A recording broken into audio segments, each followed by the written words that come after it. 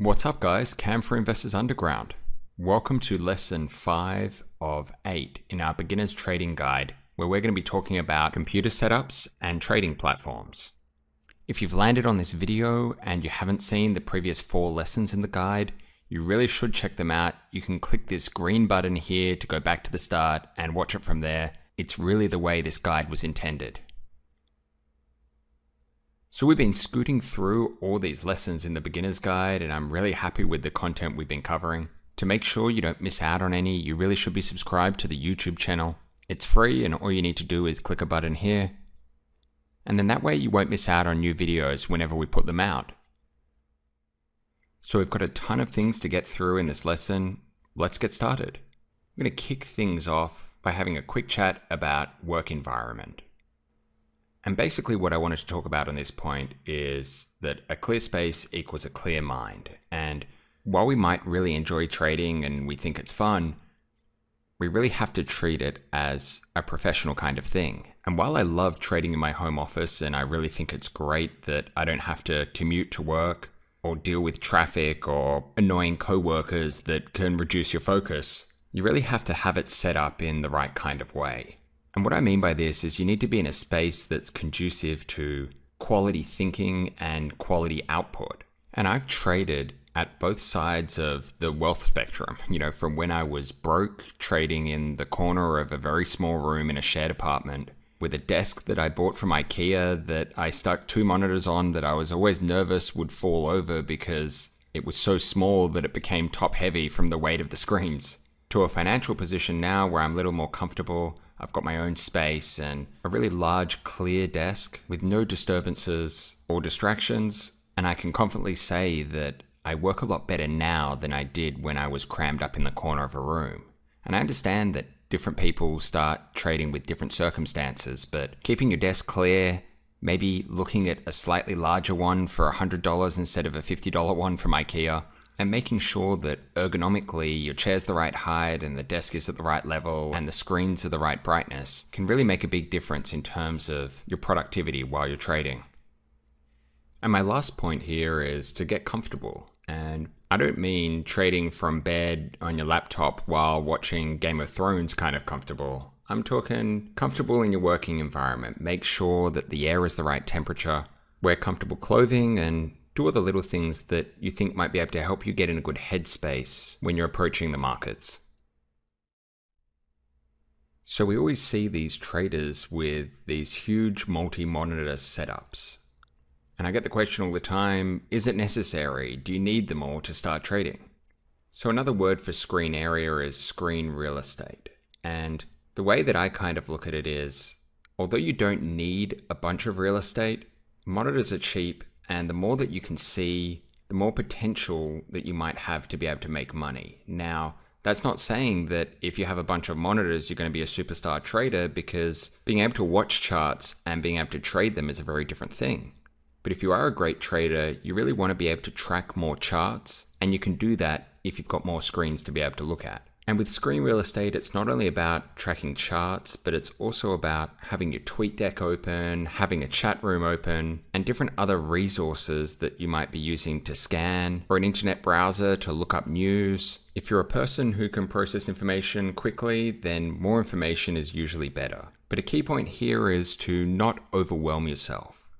You don't want to have so much information that you're in an overload mode and you can't even focus on one thing on one screen, let alone 100 things on 20 screens. And while bigger is usually better in this instance, you can always start small and upgrade later. If you start with a couple of screens and then you can add 2 more when you feel like you've outgrown them.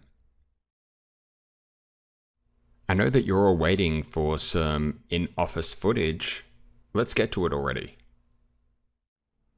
So this is my trading setup. I've got 4 24-inch monitors that are on a pretty hefty monitor stand. I'm usually viewing around 8 charts with their own level 2 windows and also their own time and sales, but I'll go into the specifics about that bit later. I leave this space on the right hand side for the 2 chat rooms we use in the Investors Underground trading community, the momentum room for intraday trading, and the swing trading room for overnight holds. My PC tower is tucked away under my desk, so I've unplugged it to give you a bit of a look in the light. It's a pretty high-end spec, Intel i7 with 32GB RAM and a powerful graphics card to be able to run all the monitors. The processor's water-cooled, which might be a little overkill for trading, but Nate and I do video lessons and screen capture every day as part of the Investors Underground service, so I use most of the horsepower when I'm editing all that for our members to watch. So it's a pretty sweet setup. Everyone asks me the exact tech specs, so here they are. The monitors are Dell U2412M. They're a 1920 by 1200 aspect ratio screen, 24 inch in size. The monitor stand is an EZM quad LCD monitor mount, and the specific code for it is here. As I mentioned, the PC tower is an i7 with 32GB RAM, GTX 980 graphics. And one thing that's super important, and I think one big leap forward from the normal way a computer would be spec'd, 5 or 10 years ago, is solid state drives. And I see a lot of people in desktops get a small solid state and then use a spindle disk for storage. And I don't think that's the right way to do things. One big solid state with all of your apps, your operating system, all of your music, your movies, everything like that, in my opinion, will have your whole computer running a lot faster than if you do spindle and solid state combination. And my last point here is choose components in your PC tower that are all low noise rated. So go for bigger fans rather than smaller ones because they don't have to spin as fast to be able to push as much air. Spend an extra 20 or 30 bucks on a case that has good sound insulation and deadening because that constant hum in the background can get a little tiresome when you've got your computer on for 12 hours a day. Let's take a quick look at Nate's setup and then we're going to be moving on to navigating around the platform. So it was pretty obvious when I'd spec'd out my PC and Nate's as well that he wasn't going to be outdone by me.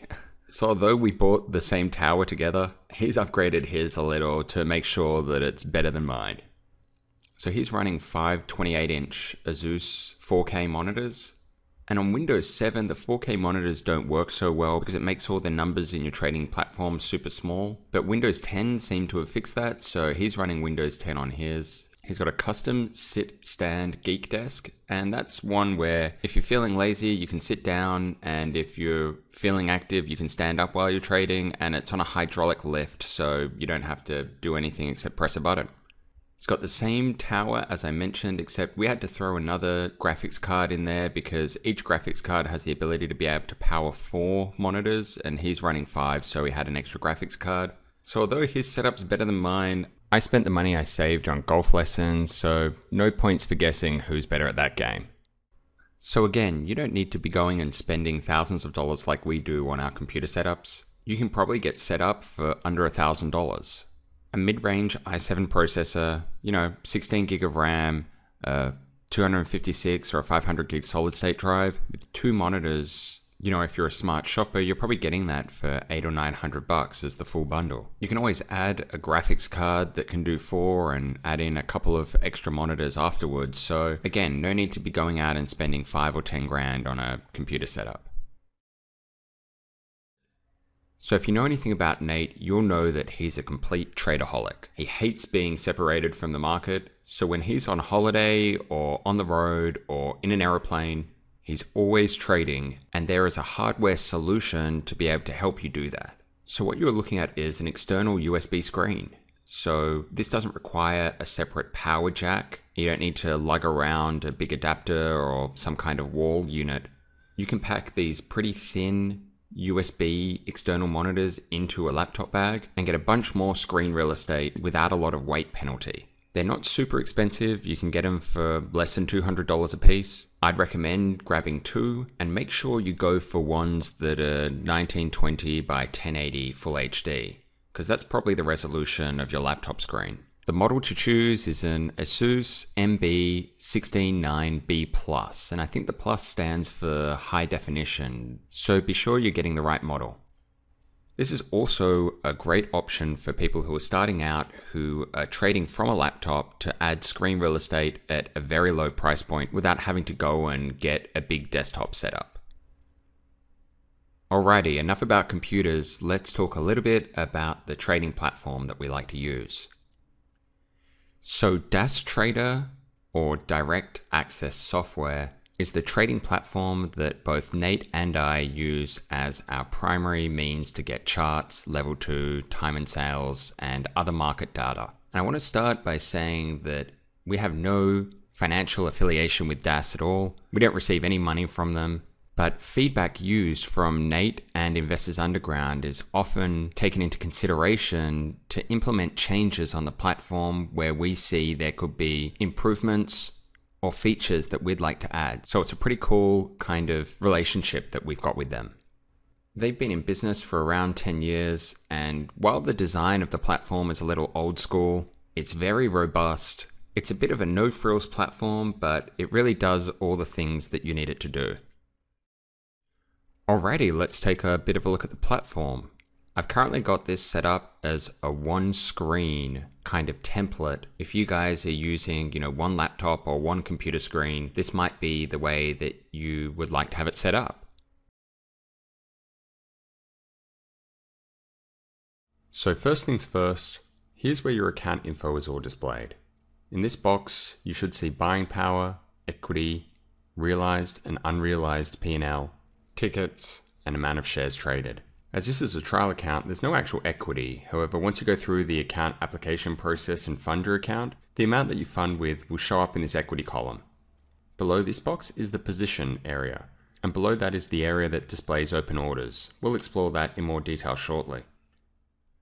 Let's have a closer look at the charting area and some indicators. Most of the experienced guys at Investors Underground choose to display their data on candlestick charts, watching price and volume. Up here you can scroll through the different time frames you wish to display the candles on. If you want to add indicators to the chart, you can double click on the chart and do so here. So I'm going to go ahead and add a moving average. So I'm going to double click on that. And I want to edit the way that the moving average tracks. So I'm going to double click on that and I can change the average period number. I can change it between a simple or a exponential moving average. I'm going to change this, I guess, to a 12 period moving average. Hit commit, commit again, and there you can see the moving average on the chart. I'm going to go ahead and remove that moving average. Double click, remove, but you can have as many indicators as you like on this. It's completely up to you what you have on your charts. As I said earlier, we usually have price and volume, and that's pretty much it. Commit, and you can see that indicator's gone. So if we want to edit what kind of chart we're looking at, whether it's a candle, line, or bar, double click on price. We can come in here, choose what kind of chart it is. And then this little place down here is a show trades and show orders box. What we do is we tick them, and I'll show you what it does in a moment, but basically it puts little arrows where you've executed a trade. You can also mess with the colors of, the way that you want all of this stuff to look. So it's pretty customizable here. So let's move on to the business end of the platform, the level 2 or montage window, and we're going to look to see how you use that to place a trade. So right now we're going to look at the level 2 area, or the montage window, and that's this area here. We've got a little spot up the top left hand corner to type in the ticker, and as you change the ticker here, I've got it set up so that it also changes the chart and the time in sales.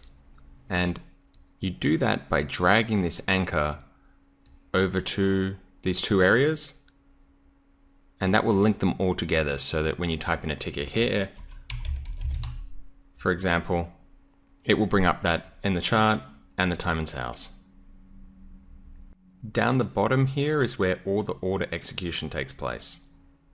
So you've got number of shares here. You've got which market maker you want to route by. You've got your price if you want to do a limit order, or you can choose a market order. So I'm going to give you an example of a trade now. Long 1,000 of these shares here at the market. And as you can see, a little arrow showed up. I got filled on this paper trade, and I own 1,000 shares at $4.55 average cost. and this is my open positions box. So what I want to do is I want to go and sell them, but I don't want to sell it until it gets to $4.59. So I've changed my price there. I put in a sell order, and now this is the open orders box. So this hasn't been filled yet, and I'm waiting, as you can see on the chart, for it to come up and go into this arrow, and then this will get filled and I'll book the trade and exit for a gain.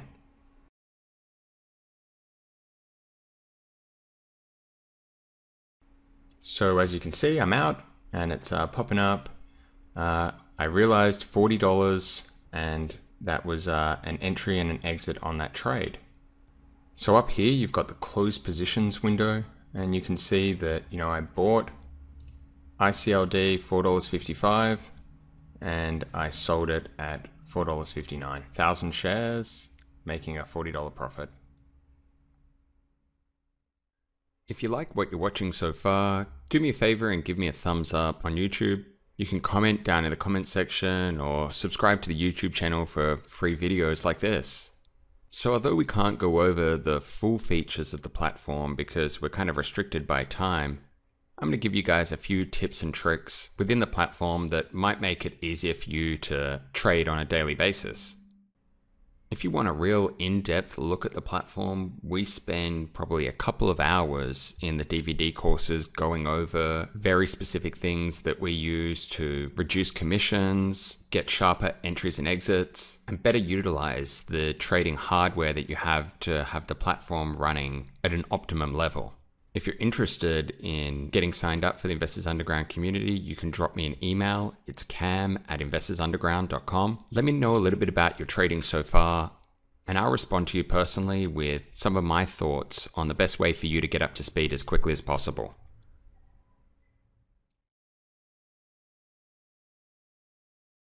Something that's also cool about the DAS platform is down in this bottom right-hand corner window, you've got the ability to scroll through your favorite tickers. So, let's add in ICLD to that one, and I can go ARNA, Apple, AXN, BIOC, CYTX, etc., etc.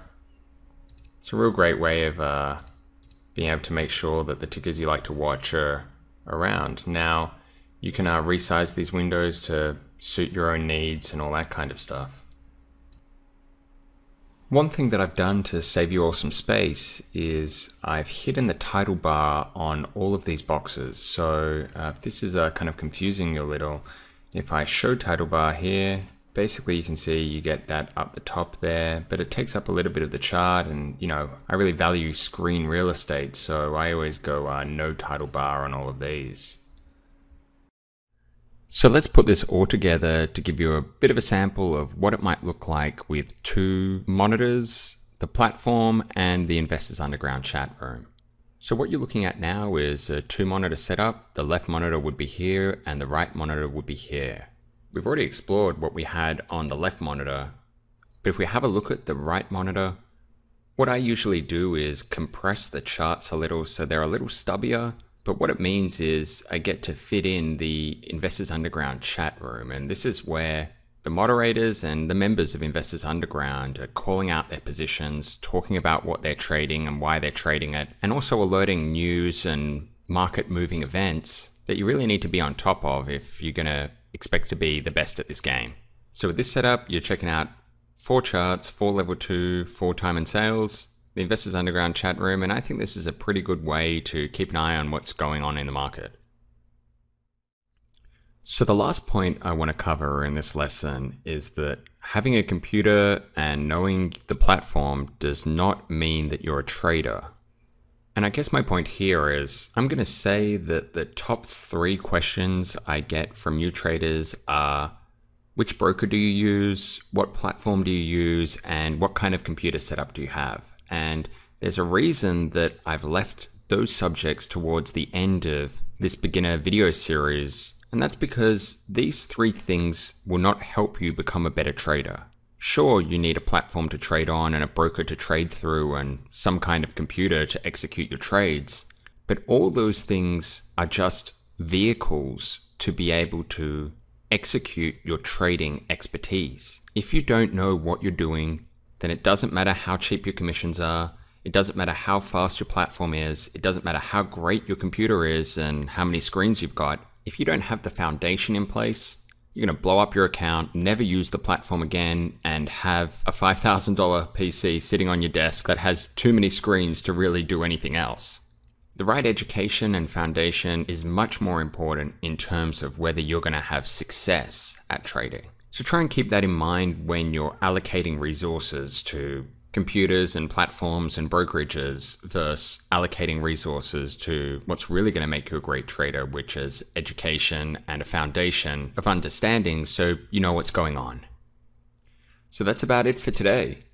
In our next lesson, I'm going to give in to all you guys and talk about brokers. So we're going to be chatting about what to look for in a broker and some of the options out there that might best suit people. Again, if you've got any questions or you want to chat about your trading, it's cam@investorsunderground.com. Hope you enjoyed the video, and I'm looking forward to putting out the next one.